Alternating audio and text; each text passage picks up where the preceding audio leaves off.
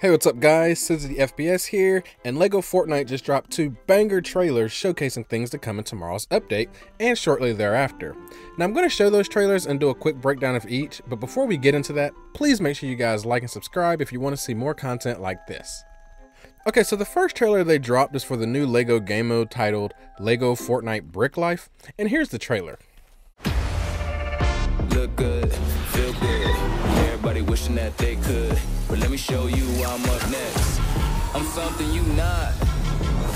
I'm feeling fresh, head to toe I'm feeling.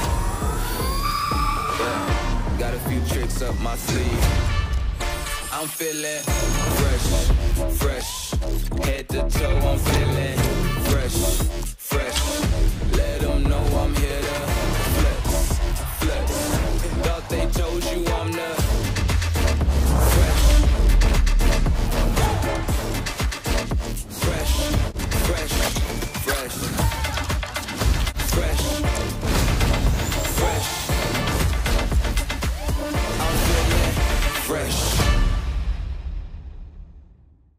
Now at first glance it kind of looked like a family-friendly GTA but in Lego, which would be cool all on its own, but the more I watch the trailer it kind of seems like a massive shared world where there are set buildings and stuff, but then the people that join in can do some minor customizations to make it more unique.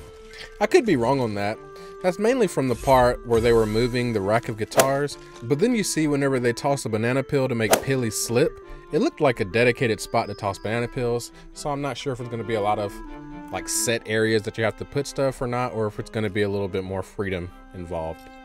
There are also lots of people roaming around in the background as well, so I think I read somewhere that you can have up to like 32 people in a world at once.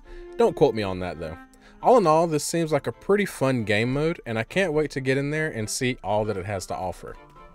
Okay, now for what most of you are probably here for, we've got the Storm Chasers update trailer.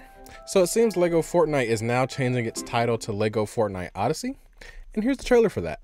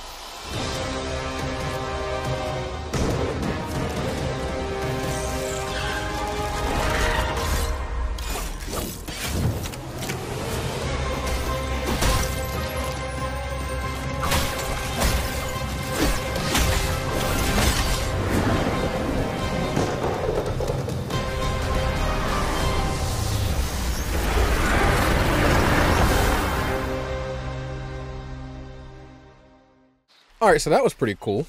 So as you saw in the trailer, we're getting a big bad boss fight, the Storm King. Also noted in the tweet, we're getting a new biome, dungeons, enemies, and weapons. This is literally the stuff I was asking for in my wish list video, so I couldn't be happier. But let's discuss some of the things we saw in the trailer. So firstly, it starts off kind of showing us Lego Fortnite as it is today, showcasing all of the stuff we've gotten in a year's worth of updates. Then we see an ominous mountain in the background, and we know that's where the Storm King is. I'm going to assume that's also where the new biome is, because it looks like it has its own enemy types. I don't know the name of them just yet, so I'll call them storm enemies. I just pray these storm enemies are way stronger than anything we've come across in the snow biome. I'm really hopeful for a big difficulty jump. I didn't see a storm brute, but maybe they didn't show off everything we're getting. Now I'm not sure how we'll actually engage the Storm King. Maybe we will have to like clear the dungeons first, and then he's the big boss at the end. Guess we'll have to wait and see. However, I did think it was pretty interesting that Cuddle Team Leader was seemingly knocked out and then carried away. So maybe there's a way to not completely die and respawn in there, or maybe it's only an interaction if you're playing with other people. And lastly, I wanted to bring up the trident looking weapon. It had a cool in-air attack where it looks like you jump down and slam it into the ground for some kind of AoE effect. It seemed pretty cool. All in all, I'm super excited for the update tomorrow. I can't wait to get off work and play. Make sure you guys subscribe for more content covering this update. I'll be posting as soon as possible. Anyways, thanks for watching, guys. Peace.